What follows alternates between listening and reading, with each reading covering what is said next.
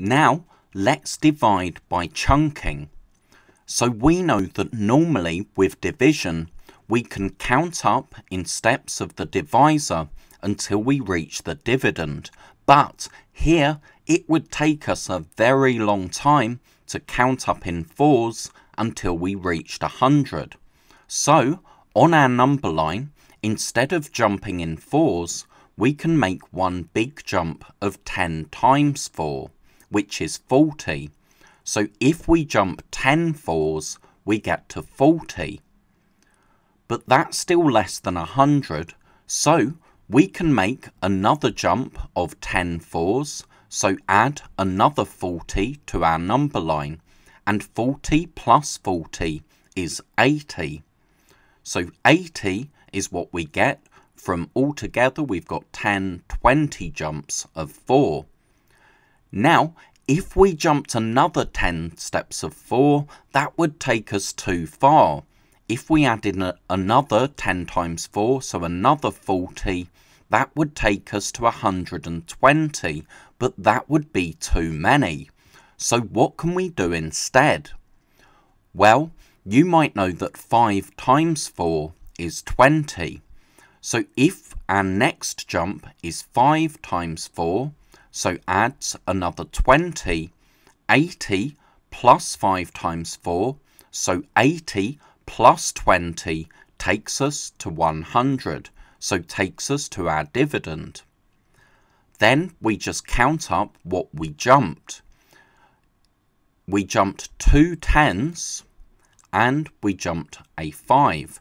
So altogether we jumped 25 steps. So 100 divided by 4 is 25. Now 141 divided by 3. Again, we're not going to count in steps of 3.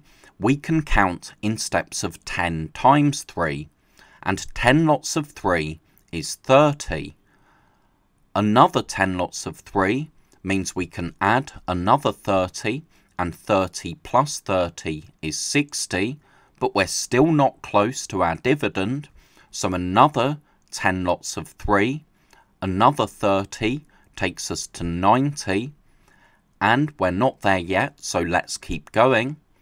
Another 10 lots of 3, so 90, plus another 30 takes us to 120, but here, if we jumped another 10 lots of 3, that would take us to 150, and that would be too many.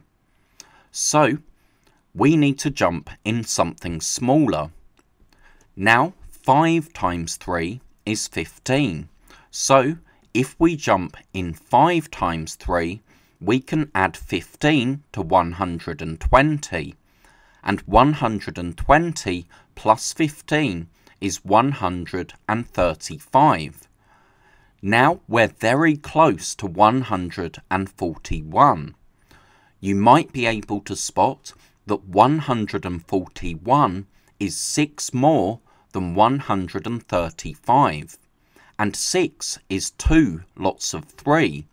So if we add another 2 lots of 3, so another 2 times 3, another 6, that takes us to our dividend, takes us to 141.